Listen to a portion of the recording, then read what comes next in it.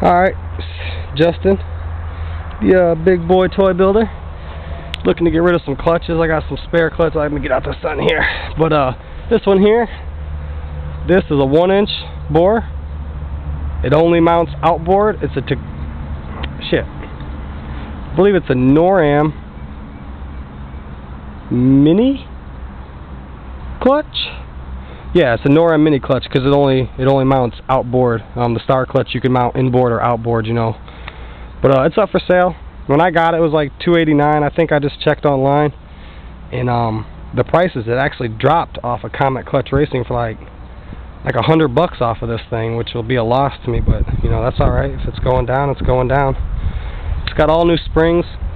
The springs are set at this is on the alcohol motor, so I mean, they're probably like 2200 RPM engagement springs, maybe like 18, but I'm pretty sure they're up there.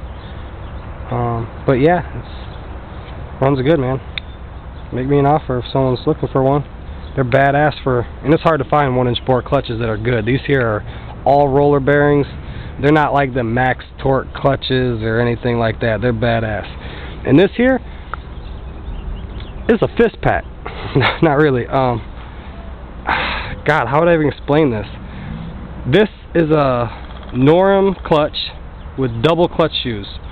Like most of the clutches you buy, the GE and the clutches, they've got this one and this one.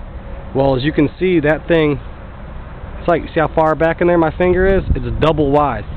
So there's a set here of 2 clutch shoes and a set here of 2 clutch shoes. Now, this clutch, I believe, was mass-produced a long time ago.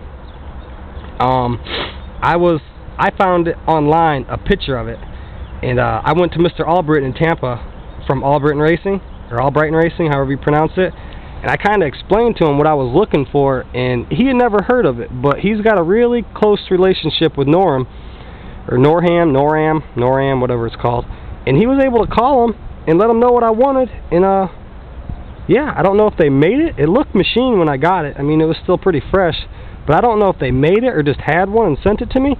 But I paid almost $400 for this thing. And it is a monster clutch. Like I said, it's like a GE clutch, noram GE clutch, but it's got 2 sets of pads. You can see the first one here, and here. The other one's right inside a little farther. But this thing is awesome, man. It's got so much torque. It can handle probably 30-40 horsepower easy. It's 3/4 inch shaft. It can be mounted inboard. Like say you're, let's say, if you guys don't know inboard and outboard, see this is my shaft right here.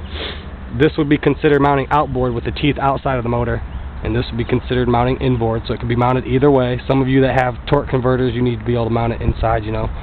But yeah, it's also for sale. I honestly don't know what it's worth.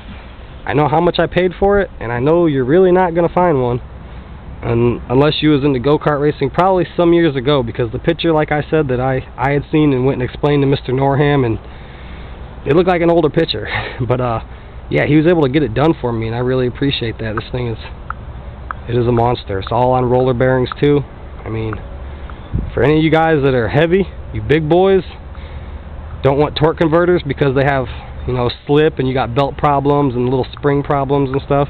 If you're looking for a simple alternative that doesn't get hot, stays cool, lots of torque, there you go, man. That's it. It's a monster. Like I said, I got this one too. This the mini cup clutch. It's just like the star clutch, but the clutch shoes, I believe, are a little bit bigger, maybe a little bit smaller. I mean, you can't even tell. Actually, I got a mini cup clutch or a star clutch shoe right here, and these are mini cup clutches, but it is a little bit tinier. I'm going to replace it before I sell it. I just stuck it in there so I didn't lose it, which was a pain because it's hard to get them springs in and out. But anyways, yeah, it's up for sale. If you guys are interested, let me know.